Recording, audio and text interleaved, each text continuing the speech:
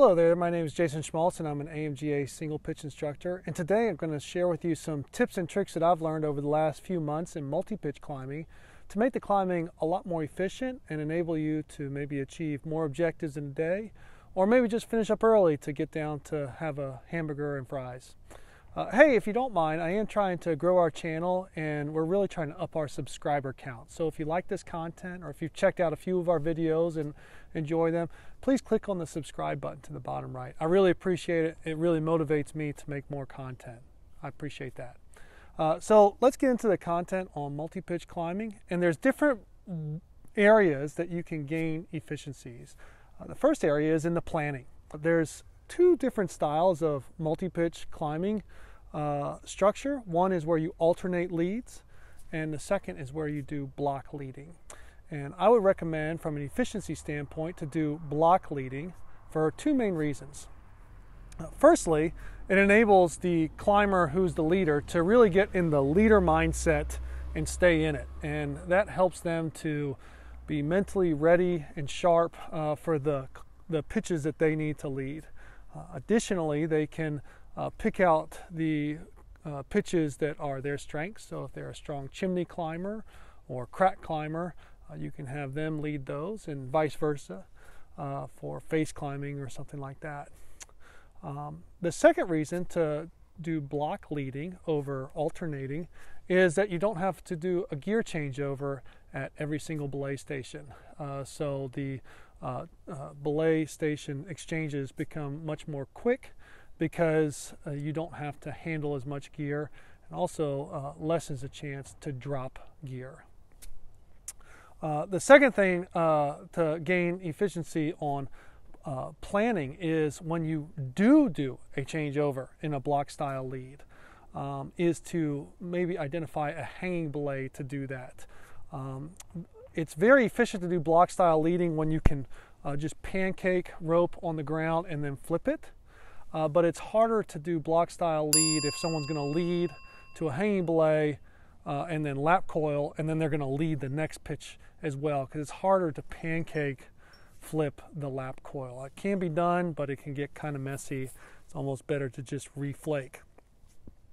So if you can, identify one of the pitches where there's a hanging belay to do the switchover, and that will make that belay station go that much more efficiently. The second place to gain efficiencies is in the actual climbing.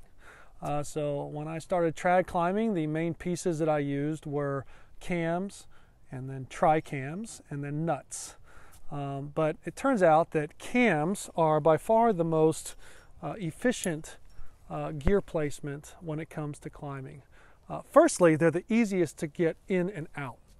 I've had many climbs where someone's placed a nut, especially a small nut, and it's just really hard for me to wiggle it out when I'm following, or same thing with the tri-cam.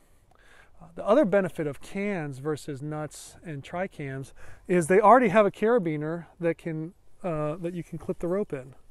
So you don't have to mess with alpine draws and do extra clips and taking things off your belt and extending things. And that really saves time. Okay, so as much as you can, I'd recommend trying to use cam placements over nuts and tri-cams. The second way that you can climb a little bit more efficiently is by minimizing the amount of times that you extend, specifically with an alpine draw. So with cams, I showed you already have a carabiner to clip into. If I didn't have a carabiner to clip into, or I want to extend a cam, I have to take an alpine draw off my belt and clip it onto whatever piece of gear I'm using. And then if I want to extend, I have to unclip and then clip again. And then my follower has to come by and he has to unclip, and most likely this next part will take place at the belay station. But then you have to rebuild the alpine draw. So there's another clip, and then there's another clip back to your belt. Okay, and I actually timed myself on taking off an alpine draw, extending it fully, and then building it back and putting it back on my belt. For 4 alpine draws, it took me 90 seconds. So if you consider a pitch where you may place enough placements where you do 8 alpine draws and extend them, that would be 3 minutes to do that. And then if you consider a climb with 6 pitches, that would be 6 times 3 minutes, and that would be 18 minutes. So that would be quite significant for a climb. The next place where you can gain efficiencies is at the belay station itself. So by doing a little bit of extra pre-work, I can have the belay set up quite quickly when I arrive at it.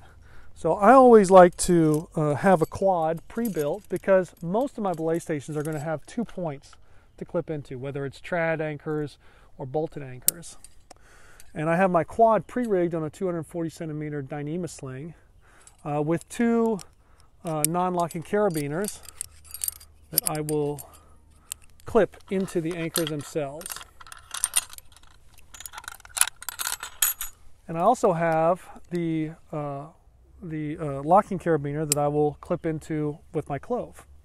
And as I start to build this anchor, I want to be thinking about where I'm going to be going next. If I'm going to be leading, will I be going off to the left? And if so, I want to be placing myself on the left side before I get clipped in. Vice versa, if I want to lead to the right, I need to be on the right side. Or if my partner is going to lead to the right next, he needs to be on the right side, so I need to be on the left side. So just going through that mental exercise helps you get set up to not have to do a do-si-do when it's time for the next pitch to be taken on. And the other great thing about the quad is that it has 2 master points. And so I'll go ahead and clip into my master point here.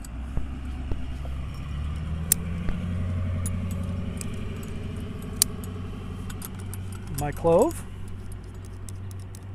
And then I will go ahead and pull rope up from my partner until I got to them, and then say, that's me. And then another place where you can have some pre-rigging already done is your ATC. So I have my ATC all ready to be clipped in to this anchor. And I can lock down. And I can go ahead and put the rope in and clip that in. And what you probably noticed there is I never had to take my ATC out of a carabiner. I always had it in a carabiner, and most of the time clipped to something. There was a little second there that I had to take it out, but there was no fumbling. Okay, so I highly recommend that you have your ATC all pre-rigged. And now I can belay my partner up. And then once my partner arrives, and he's going to go off to the next pitch. So this will represent my partner. I can actually go ahead and take this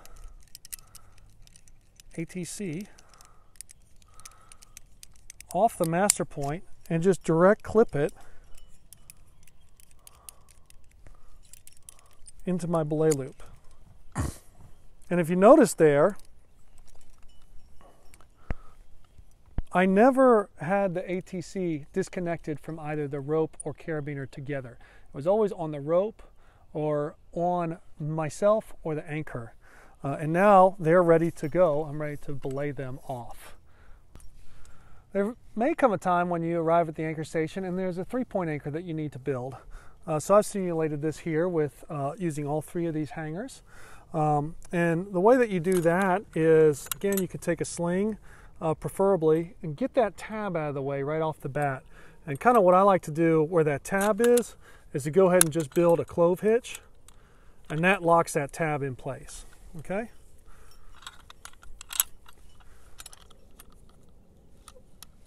And let's go ahead and build that out like that. And then I can take my locker, and I recommend doing this and not trying to use your fingers to pull this through. So I'll actually do a figure 8 just to bring the master point up a little bit. Okay. And then I can clove in.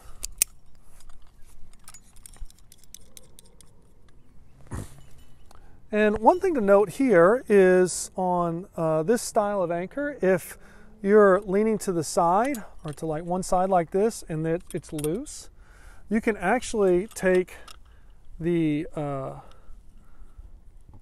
strand here and make some extra loops around the carabiner to try to get it less loose and more equalized.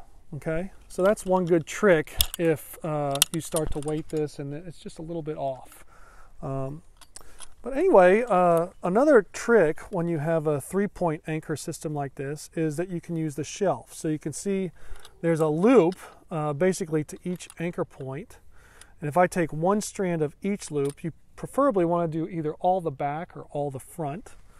I can then put my belay device on there for my partner to come up.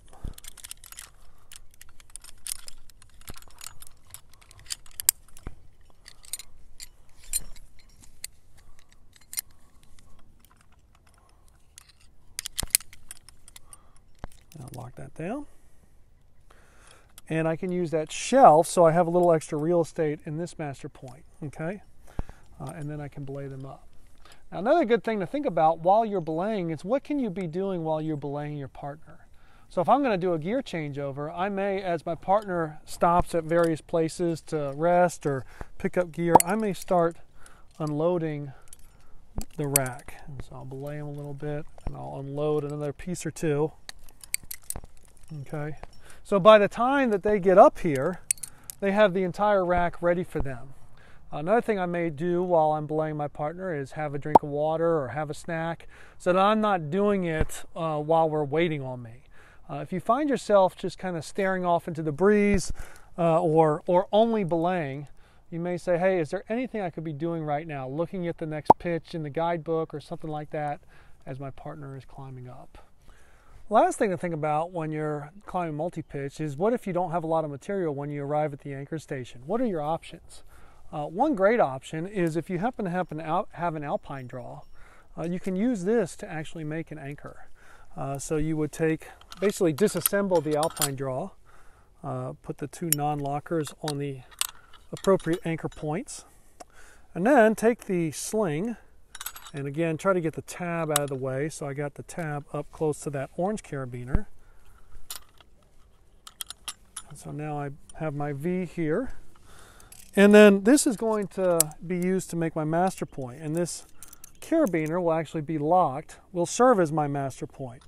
So I take the V, I put the V through the carabiner, and then wrap it around the pair, and allow it to come back up to the pointy side of the carabiner, and a girth hitch, okay? And this is actually considered a redundant master point. If one of these were to fail, and I continue to pull here, this girth hitch will not allow the sling to pull through, okay?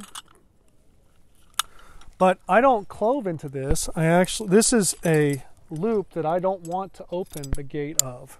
So I would actually hook another carabiner to that, and I would clove into that carabiner and lock down, okay? And then I could also belay my partner off of this master point as well. Okay, and lock that down. Allow them to come up.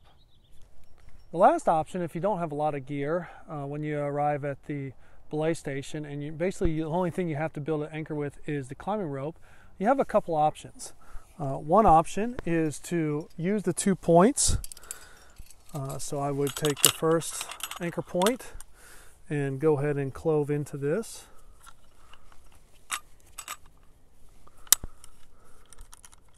Lock down on that. And then I would come to the other point. Again, I would clove in.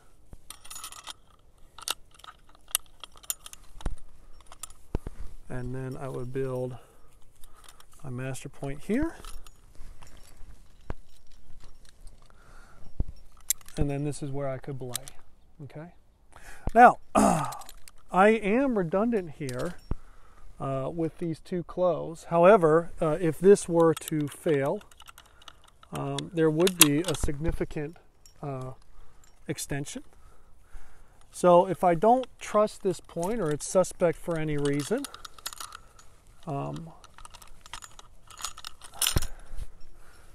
I can allow some slack and then go to build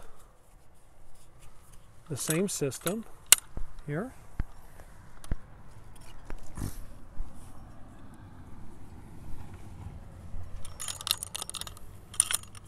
The reason I do clove hitches is because I can then adjust it if it's not the ideal length.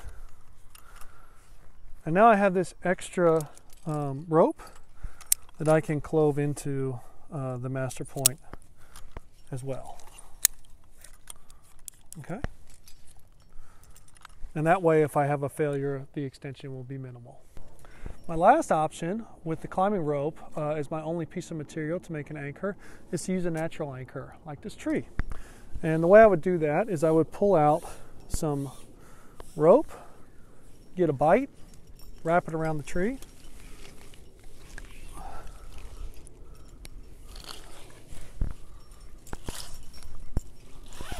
and then you have a couple different options to finish this. I would just do a bowline.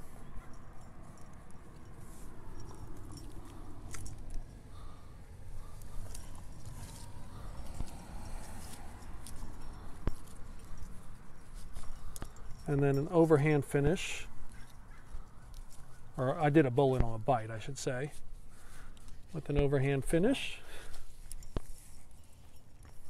Okay. And if I felt like I needed to, I could clove hitch myself to this.